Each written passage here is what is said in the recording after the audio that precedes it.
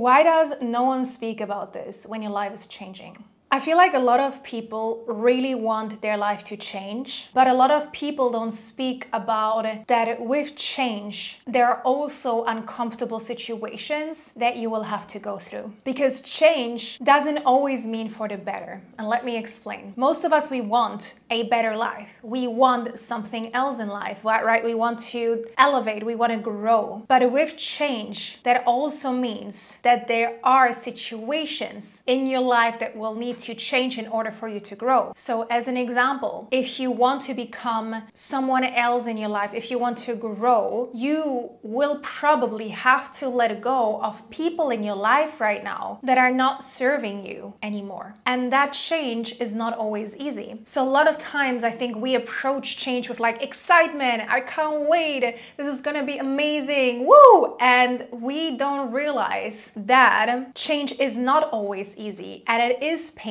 And many people are not changing because that painful process is oftentimes more difficult than staying where they're at. So that's when you have to ask yourself, am I okay with going through the change and it's going to be painful and it's going to be uncomfortable? Or do I want to stay where I'm at? Which situation is more painful? Which situation am I not okay with? And then when you're going through the change, it's recognizing that there will be parts of you that will need to die, that there will be situations you will be put into that are going to be uncomfortable. Think of this. If you right now want to change your job situation, you want to apply to a bigger and better job, that will also come with a lot of uncomfortable feelings. You'll probably have to step outside of your comfort zone to apply to a job that you wouldn't have applied to before. You will have to have conversations with people you haven't had conversations yet. You will have to go through an interview process that will feel scary and uncomfortable. You will be put into a complete new environment with completely new people, and that is scary and uncomfortable. And sometimes you might be in your new job and think of, oh, it was so much easier when I was in my old job because it wasn't as hard or difficult or people were different. It's about recognizing that it's okay if those situations are there, if those situations are painful, and not making them wrong, but accepting that they're going to be there,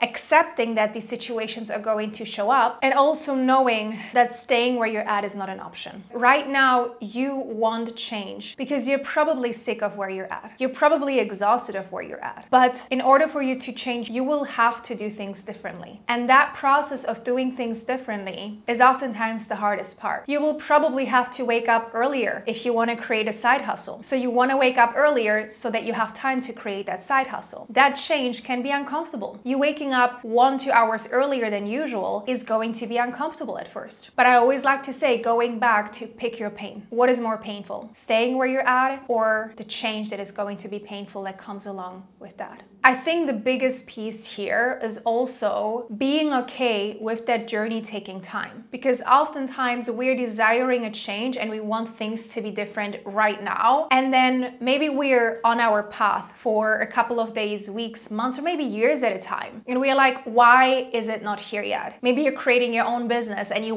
desire a successful business, and you might be asking yourself, why is the success not here yet? And then giving up on yourself rather than being okay with where you're at, enjoying the journey while staying in the uncomfortable feeling of it not being there yet, but trusting that it's going to show up. So I think it's a combination of both. It's being okay with change and it being painful, but it's also being okay with trusting yourself that you can do something, staying consistent, recognizing that if there's going to be a change in something uncomfortable, let's say you have to let go of certain people in your life that right now are holding you back from the life that you want, that also means a new door is going to open with the people that are meant to be in your life. But that gap in between letting go of these old people and inviting those new people might be bigger than what you would like it to be. But can you be okay with that space? Can you be okay with being in the middle of your old and the new and not knowing what's next? Can you be okay with not knowing what's next, being in that middle and still trusting that things are going to work out for you? That's really the power of change. Whenever you have a setback, not making it mean anything about you. That setback is there because there is a lesson for you to learn. I like to say this to my clients a lot of times. Think of how babies learn to walk. When babies learn to walk, they get up, walk a couple of steps, or maybe just one step and fall again. You don't ever see a baby walk one step, sit down and like, well, that was it. I tried walking once, can't do it again, will never walk in my life. No, that baby gets up a million times until it can actually walk. So why do you fall once and you give up? Why do you fall 3 times and you give up? Why do you fall 10 times and you give up? That doesn't mean it's not meant for you. It just means there was a little wobbliness like that child, and there's still something that isn't yet fully developed. And there's still aspects of you that you can learn about yourself, that you can discover about yourself, or that you can solidify within yourself. So yes, change is not easy, but it's always, I think, the most powerful decision you can make when you're ready to take things into your own hands. If you like this type of content,